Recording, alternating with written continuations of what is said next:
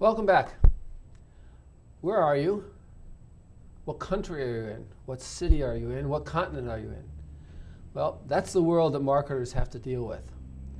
Here I'm standing in the northern part of San Diego, a major city in the United States, in the state of California, within the United States. And you're probably somewhere else. How did we get connected? Someone reached out and found you as a open or interested customer. We had products and services that we think you might want to buy. And that's what companies are having to do. It used to be that you'd sell products or services to someplace close. And the natural progression is that ultimately over time, the products are pushed out from the manufacturing site. Customers hear about it somehow through communication. They say, I want that. Great. Or how can I get that? And someone provides a service to distribute a product to you. All right? But when you're thinking about global marketing, you can take a look at two things. Is the product an international product or is it a global product? What we mean by that is a global product means that it's a product or service that's available, the same product or service available everywhere. Much like Gillette razors. They don't change by the country they're in. Coca-Cola, well, there are some slight changes. It's basically the same product everywhere. Automobiles, those are considered actually international products because the car is basically the same, but there are some significant changes.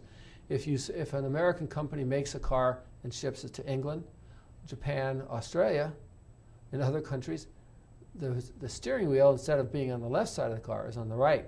So they have to make a major shift. So they can move the product to the other side, the steering wheel, but also they've adapted the car to that market. Not only do they do that, but they have to adapt to different regulations for pollution regulations.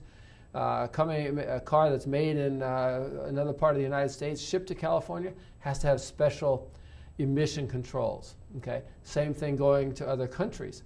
Some countries don't have such strong controls, and coming to the States, they have to have that adapted.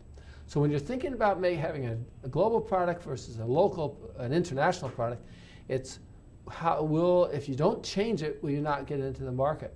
Certainly some people in England would buy an American car with a wheel on the left, just as we buy cars in the United States from England that have the steering wheel on the right.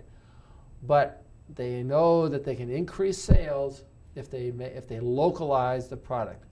So what you ultimately want to do in most cases is localize the product or service and localize the promotion.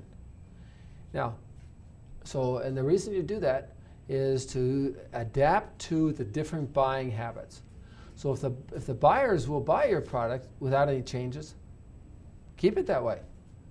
But if you can increase your sales or get a marketplace by modifying the product or service, that's usually a good idea to do that. Okay, air travel, for example, that doesn't change a whole lot around the world. It's basically all the same. But food products, they definitely do. Certain parts of the world, especially around the equator, have spicier food than as you move north and south. So companies have to adapt their products to those markets, and they do significantly. Okay, now one of the things in thinking about global marketing, it's costly. It's time consuming. Because if I'm in San Diego and I want to sell a product or service someplace else, let's say in Latin America, typically I have to travel down there. That takes time, that takes money, and there are a lot more differences down there because now you have different languages, you have different cultures, different rules and regulations, and that costs money to adapt to because now you have to come back up and say, well, gosh, if we want to sell our product down into Brazil, for example, we have to do these things. Well, those distractions of changing from your core competency, what you've done well by, that now gives you the opportunity to expand down into South America, may cost you a lot of money. Okay, and that's okay if you can get the sales.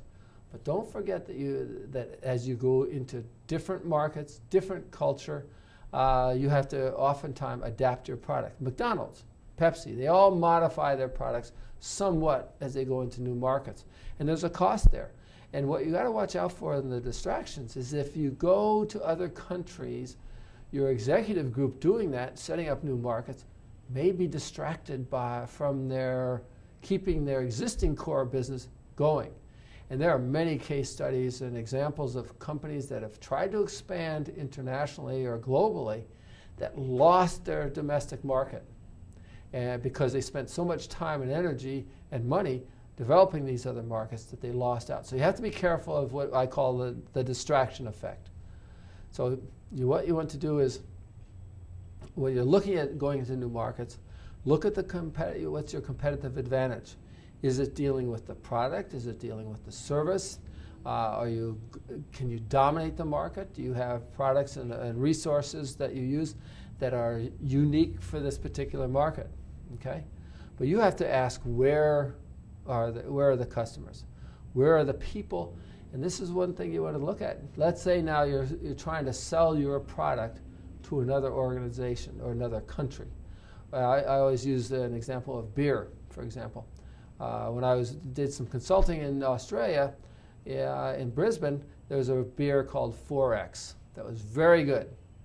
And they needed to expand out of Australia, and they looked into Asia and they thought, not quite. That didn't fit what they were looking for. But one of the things they looked at, they said, no, who would most likely buy our product? Well, they first looked internal. Who's buying our product in Australia? Well, they identified that, and then they also took one thing and they said, no, where are we geographically?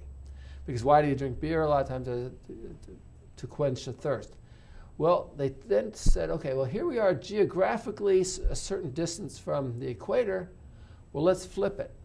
And now they went up above the equator and took a band around the Earth there and said, you know, San Diego, Southern California, Texas might be a great area to sell their beer because it's a similar lifestyle, similar weather, somewhat. And indeed, that's what they did. They didn't go to Asia. They didn't go to Europe. They went to the southwest component of the United States and actually did very well. So don't hesitate to look at your existing customers and ask, where do they exist elsewhere? Where do those characteristics exist? Now, you have to be aware of economies. You have to be aware of of the political stability of the country. In fact, that political stability is the #1 factor that people look at or consider to when they're going to go into new markets. So you may go into some markets and not others. The not others are probably unstable markets, because what companies have found is if you have political stability, you also have economic and social stability, and that's really what you want to look at. One last thing, beware that companies, when you're going globally, you're going to help consumers leapfrog other products. So for example, if you are selling laptops to Africa, parts of Africa right now, they don't have to go back to a laptop that was made 20 years ago. They come into the market, they start a new market with the best product right now. So they may leapfrog again all the prior Dell computers and Microsoft iterations. They come in with the very best right now. But your customers that are going international have to have the willingness and ability to buy. And you have to take into consideration the price, the cost, and the cost differentials. Don't forget that you're going into new areas. It's going to cost you more money, but the other markets may be very receptive to you, and that's good. You want to take advantage of that, and you want to be receptive to that, but take advantage of what changes are occurring. So when in doubt, go global or go international, but make sure you minimize the changes to your products or services, but only enough to what will get repeat customers. So happy travels.